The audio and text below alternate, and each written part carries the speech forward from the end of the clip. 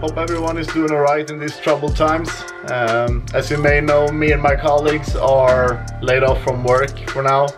I'm not going to be talking too much about the corona situation and whatnot, but anyway, we don't have any guests and we haven't had for a couple weeks. So a couple days ago I made my way up to Havøysund from Lofoten. So I'm going to be staying up here in Havøysund now until the situation changes and we know what's happening for this season. But anyhow, I didn't feel like making any more videos after the situation got kind of bad up here. Basically I haven't been out fishing too much, and the last weeks nothing actually, because it has been really bad weather as well.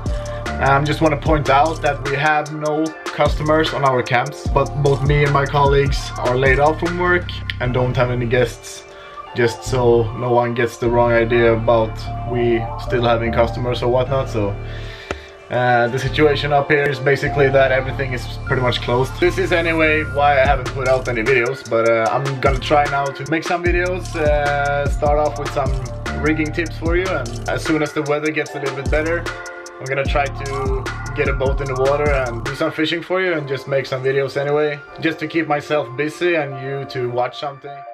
Okay, so first of all I'm gonna show you how I fish when I use bait fish for halibut. As you may know, it's forbidden to use live bait in Norway, so we either use dead bait or make the dead bait into a flapper, which basically means that you cut out the spine from the fish, if that makes any sense. So you basically just have a head with two fillets just dangling in the water, which makes really good movements. The flapper will make really nice swimming movements in the water, which is really good. And while the dead bait will more be like a settle, not really a presentation that moves too much. It depends a little bit about drifts and stuff. If you're drifting with the current and no wind, which means that the boat is moving the same speed as the water, the bait will be very still in the water, not move too much. But if you're drifting with the wind, the boat is moving faster than the water, which means the bait fish will do as well. And then if you have a dead bait, it will start turning and stuff, so you can play around a little bit with that, how you rig up your bait to get different turns on the bait fish. What I recommend and what we use when we fish with dead bait is, first of all, you're gonna have a lead. You should have one that is pretty stable in the water. There's different kinds. I'm using this 500 gram piece of lead basically, and it's heavier in the bottom, which means it's gonna hang like this in the water. But I found out, like, sometimes when I want a little bit more kick to my leader, I can shorten down the leader to the bait fish, and I put my lead with the heavy end up, which means this part is gonna move quite a lot in the current, and then it's gonna make some movements on the bait fish.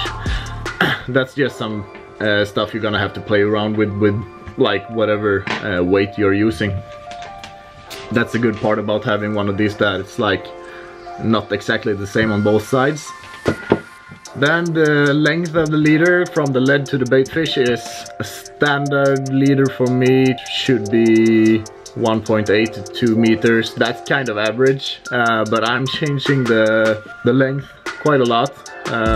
So if I want to be fishing more active with my bait fish and using and moving the bait fish a lot, using the rod to make more movements on my dead bait, I shorten down the leader a little bit. Some people, they use one single hook and a treble hook in the back of the bait, and when you do that, you shouldn't really use too long leaders, because if your leader from the weight to the bait fish is longer than your leader from your main line down to your weight, and you have treble hook and all that stuff in your bait fish, when you drop down, what a lot of times will happen is that the bait fish will get tangled in your main line and damage it. When you're using one circle hook like we do, you can rig it like through the nostrils of the bait fish or through the upper yaw or whatever. Basically the sizes I use is a size 10 and a size 12 I tend to go with the 12 a lot of times because I don't really care too much about the small fish, especially when I'm using bait fish. But what you have to think about if you come up and fish for the first time and you want to land like all the halibuts that is biting your bait, then it could be better to use the size 10. Don't really go too crazy on the size of the bait fish, but use the size 10 because it's a little bit smaller gap on the size 10. And the gap is between the point here and the shaft. And when you have the 12 and you have this wider gap, what happens is that on smaller fish it's easier for the hook to get stuck on a weird spot in the mouth. While you want to have it in the corner of the mouth. So with the size 10 it's a little bit easier for the hook to slide in the corner of the mouth, basically.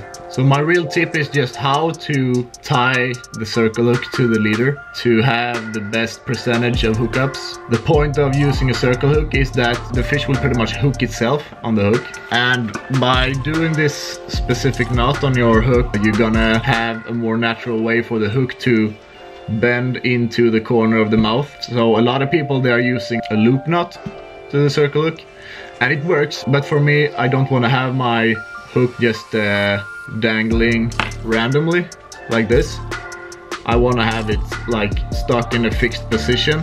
So basically I'm gonna just show you how I like to tie my circle hook to my leader. You go through the eye like this, have like a good amount of leader to work with, and then you just make a loop on the other side of the hook like this.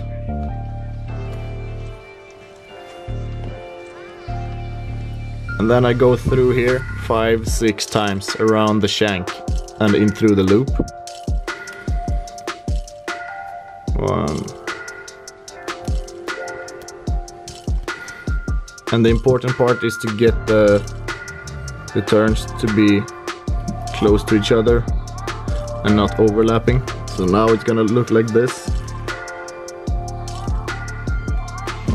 Alright, so then you just put some moisture on the knot.